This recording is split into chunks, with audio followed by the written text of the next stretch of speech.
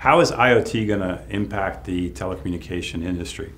Well, clearly, the main impact is going to just be on bandwidth consumption.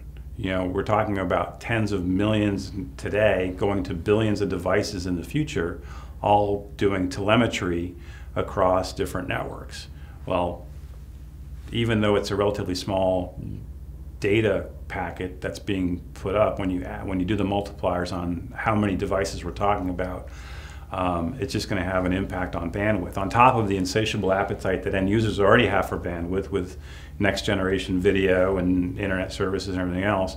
You know, the impact overall is just going to be that we're always going to see service providers trying to come up with the next thing that's going to increase the bandwidth.